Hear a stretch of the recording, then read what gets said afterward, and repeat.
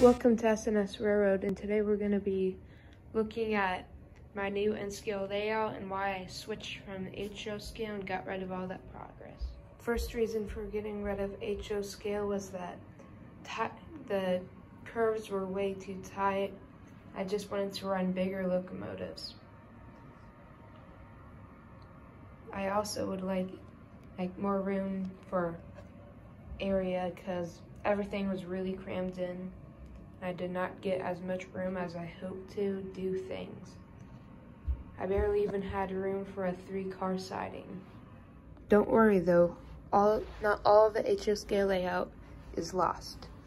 I only traded in some of it to fund the new N-scale layout. Still a DC layout on the bottom. It might even be better than the last layout I had. You might be wondering about the pieces of wood on the side of the layout.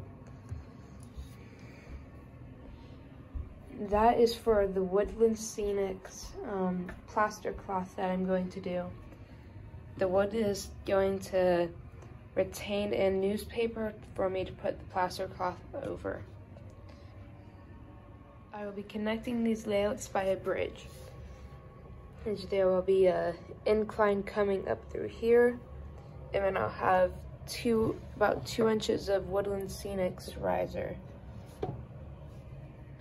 Also on this side, I will be doing the exact same. I just didn't want to have to build a turnaround loop with a tight space, and I didn't want to have to buy an expensive turntable and waste space putting in a siding. I've also added to my railroad collection, showing off a rail connector,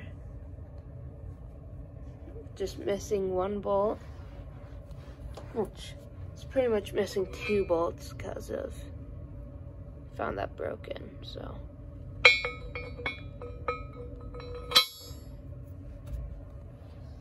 over here I tried to grind off all the rust, and it looks pretty good. A fresh spike that I found laying around, and some J's. I think it's supposed to keep the rail from sliding around when doing maintenance. Don't quote me on that. So moving my collection from upstairs to downstairs. The latest addition to my N-scale layout is this small switcher. I'm very excited to run this locomotive once I get the layout up and going.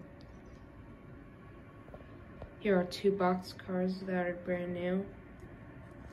Never really done a full layout or used in my service yet. Just been pulling around, testing them out. Here I have an older locomotive. I think it's a Bachmann Spectrum, so it's pretty good. I accidentally broke off a coupler, but that's alright, get it fixed. As you can see here, I've been experimenting with weathering. This is the first car in the fleet to get weathering. I think it looks pretty darn nice.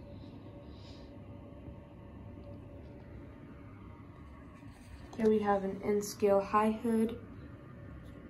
It's been corroded quite a bit, but nothing I can't fix or get a railroad shop to fix, because I don't know what I'm doing.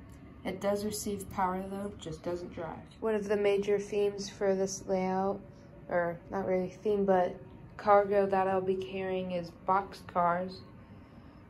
I think it's really limited to the imagination of what you could put in them. I will also be continuing on coal and lumber. The lumber operation that I had going with the HO scale layout has not completely ended. It will survive on in the new N-scale layout.